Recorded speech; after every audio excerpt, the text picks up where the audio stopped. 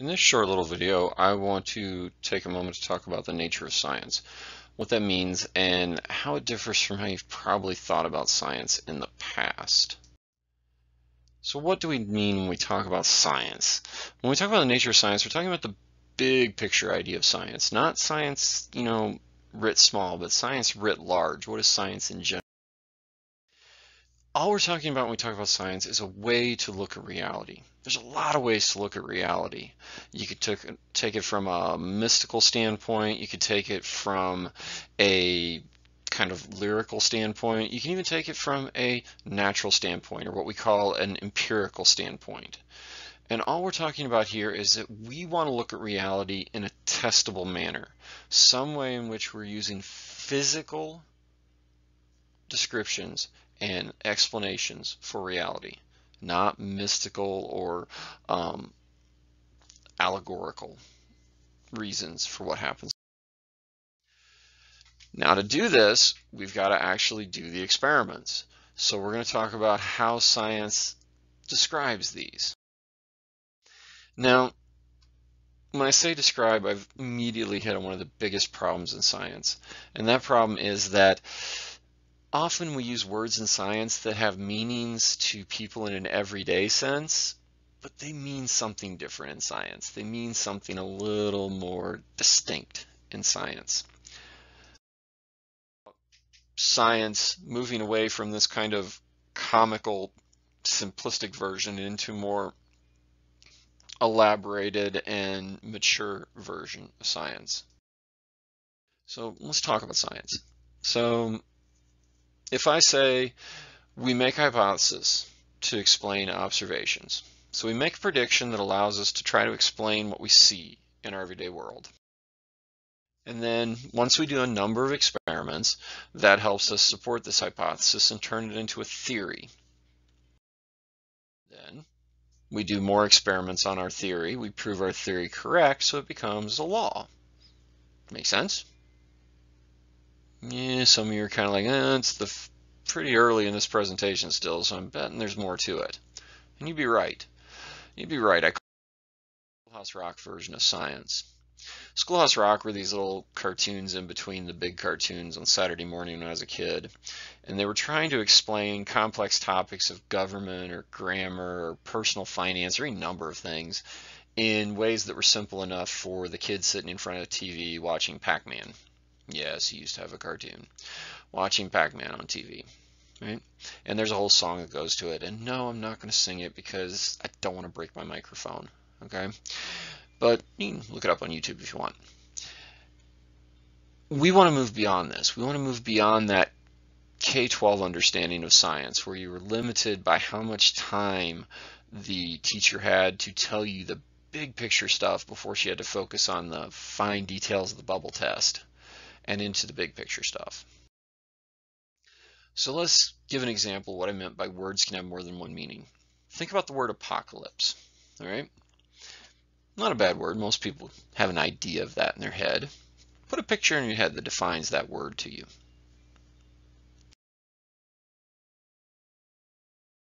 This comes to mind. All right? Yeah, kind of, sort of, maybe. Makes sense? You're looking at it going, yeah, that kind of makes sense. End of the world, end of days, Armageddon. Yeah, sure. If I asked 100 people at random on the street, betting 99 plus would give me this.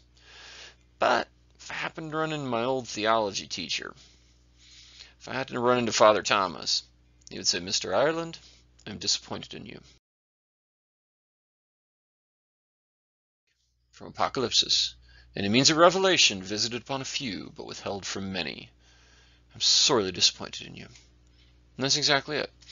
If you're talking pure theology, if you're old school theology, you would know that Revelation, the book of Revelation, used to actually be called the Apocalypse of St. John, the vision of St. John.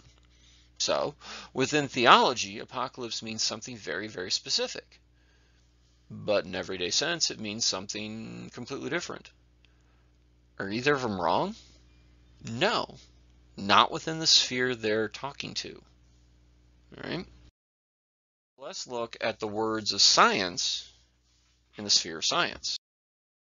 Let's talk about hypothesis. Now, there are two phrases I can always say that I know the answer I'll get. One I can ask you is, what does a mitochondria do? And anybody who's taking biology will tell me it's the powerhouse of the cell.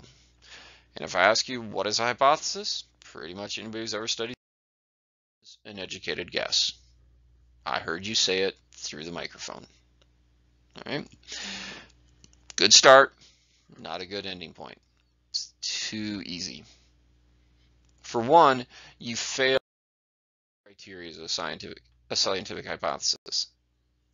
One of the scientific hypothesis is you have to be able to test the prediction you just made. Educated guess in no way means that you have to be able to test it. I mean, it might imply it, but it doesn't say that. It doesn't mean that. Classic version of writing out a hypothesis is an if-then statement. If I do A, then B will occur. Now we'll expand a little bit and get the educated part by saying, if I do A, then B will occur because of C. Right? That's a scientific hypothesis. Right? What we're trying to do is give a prediction on how something works. Right? You have to have some idea of how you think it works to make that prediction. And that's what the hypothesis is, that prediction based on your understanding. And of course, you want to be predicting something that you don't know. Now, granted, the labs we're doing in this semester, some of you probably already know what's going to happen. But if you're trying to really do science, writ large, you're trying to predict the unknown. You're trying to push that boundary of knowledge one little piece farther out. Now, let's go to theory. Theory and hypothesis are linked together. The hypothesis is a specific prediction. The theory is the model that powers that prediction. First and foremost, I cannot emphasize this enough.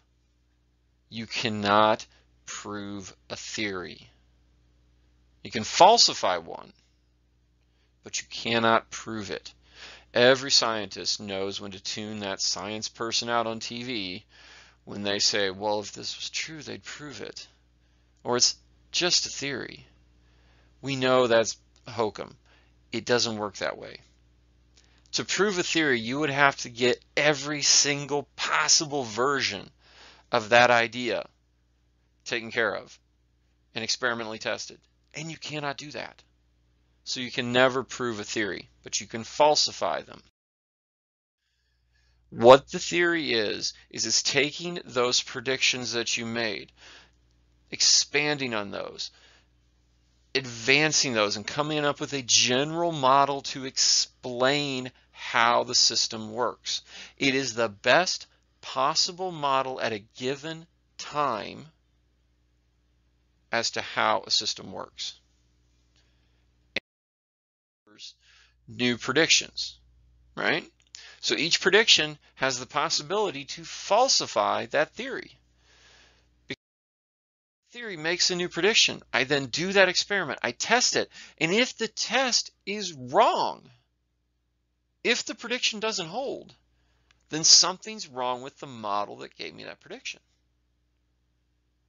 But if the theory holds, right? If I do the prediction and the prediction works, I didn't prove the theory correct. I just failed to falsify at that time.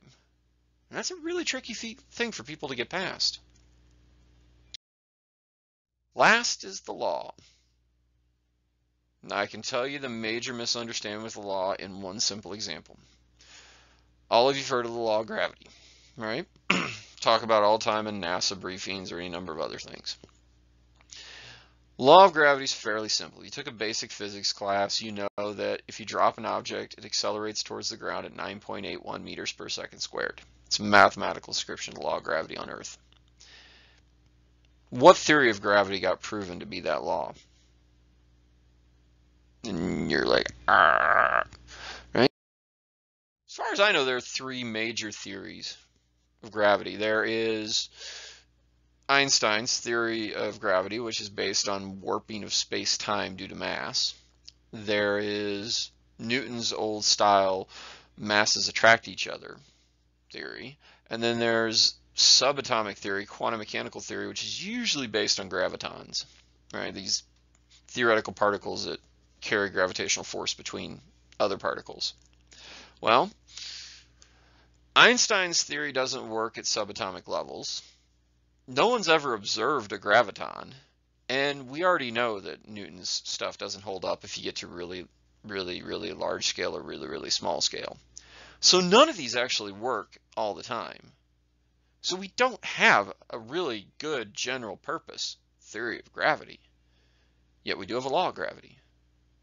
Laws are simply describing reality, while theories are explaining the why something happens. They're not trying to explain, they are simply saying what will happen, right? They are mathematical distillations of the observations we make, right? That 9.81 meters per second squared that we just talked about. So now we can combine all these together. We can learn that a phenomenon, this thing we're trying to explain, this thing we're trying to describe with science, the pure mathematical distillation of observation, the what happens every time we do it, that's a law. The trying to decide how it works, why it happens the way it does, that's the theory and hypothesis loop. Every hypothesis, every prediction that holds makes a better theory, and every better theory allows more elaborate hypotheses. So now you should be able to connect theory, hypothesis, and law to a phenomenon we're trying to explain.